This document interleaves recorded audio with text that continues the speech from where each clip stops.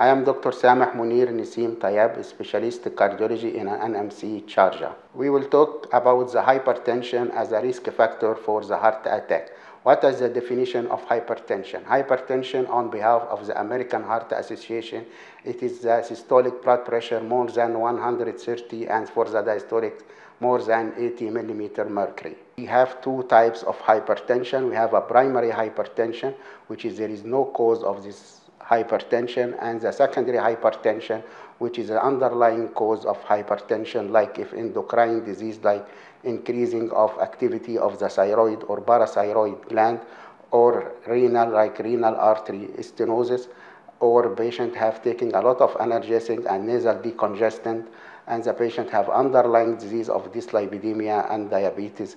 All this one is the causes of hypertension, and the best solution for this one is to treat the cause of the hypertension. How we diagnose the hypertension? First, by the history taken for the patient about all the diseases, which means if you have diabetes, you have dyslipidemia, you have lack of exercise, you have smoking, you have family history of hypertension or dyslipidemia or any heart attack inside his family. And then we'll go to measuring the blood pressure by the at home and at office, and should not exceeding 130/80. Managed by the ambulatory blood pressure. The ambulatory blood pressure, we are wearing a small machine to the patient to measure the blood pressure in over the 24 hours or 48 hours to diagnose the hypertension.